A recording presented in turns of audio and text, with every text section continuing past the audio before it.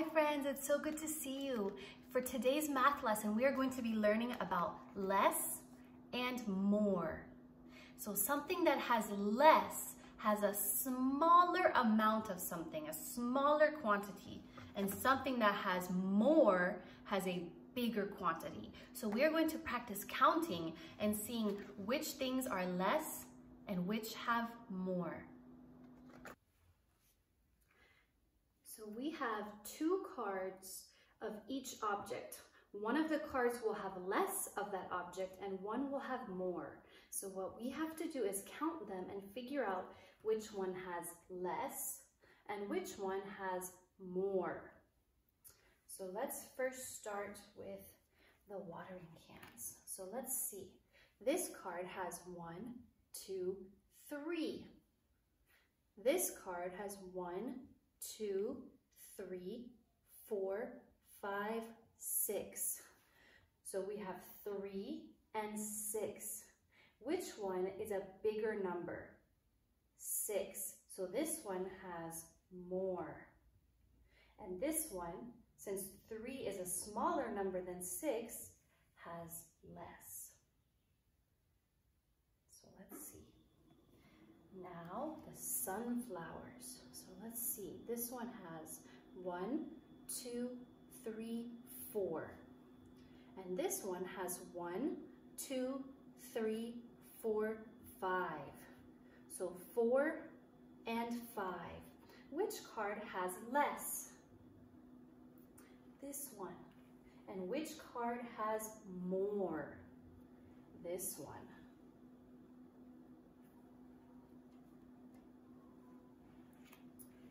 Ladybugs.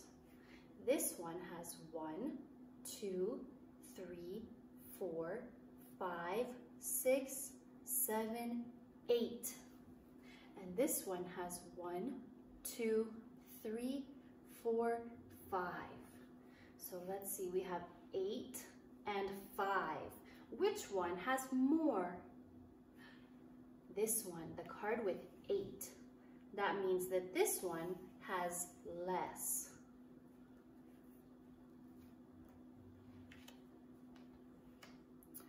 Okay, let's see. 1, 2, 3, 4, 5, 6. 1, 2, 3, 4, 5. So we have 6 and 5. Which card has more umbrellas? This one, the one with 6.